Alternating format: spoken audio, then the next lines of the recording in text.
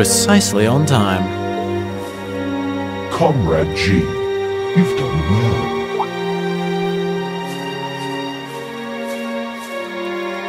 Comrade C, I wasn't expecting you to come all this way.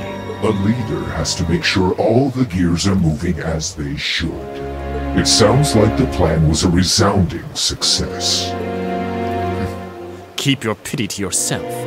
Our aim was to stir up a conflict with the Republic that would force him to let his guard down. To that end, this wretched state of affairs could hardly be called a success. And yet, even this outcome will work to our advantage in the days ahead. After all, we demonstrated that he faces the risk of his ranks being divided without warning at any time.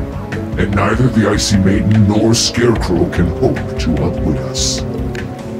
You have a point. We should begin making preparations for the next step of our plan. The time has finally come to present ourselves on the world stage. That's the spirit.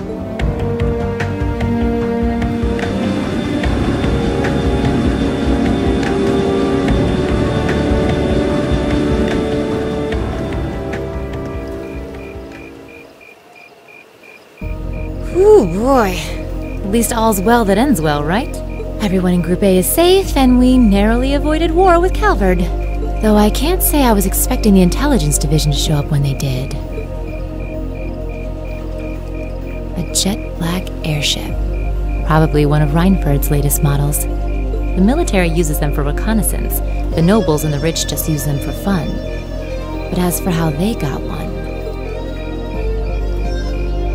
You wouldn't happen to know anything, would you?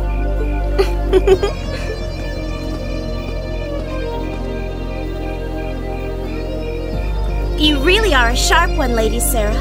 It's almost troubling. I'm impressed that you could tell I was there. I'm pretty sure you let me have that one. I felt a familiar sensation, though, just for a second. Makes me think back to this one time, 2 years ago. 2 years ago, you say? Never mind. But you really don't know, then, where that airship came from? I'm afraid not. I checked the Reinford Group's manufacturing records and couldn't find a trace. At least, not in the official files. Sounds like Reinford has its own issues to deal with. Well, let's put that aside for now. I'm on my way to the settlement. What are you planning to do? Well, I would like to give my regards to Master Gwen, so I would like to accompany you if that's all right. I can hardly wait to see the look on Lady Elisa's face when I show up. Sometimes I actually feel bad for that girl.